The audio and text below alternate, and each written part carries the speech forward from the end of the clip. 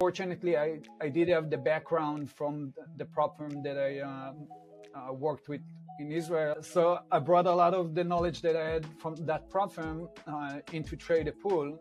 So that really helped us just to shortcut until the launch, basically, of Trade a Pool. But yeah, like always, we're like in trading, we're looking to improve. We're doing our own playbooks, right? We're going through whatever we did, we see and analyze it, try to understand what will be the right next move, and so on.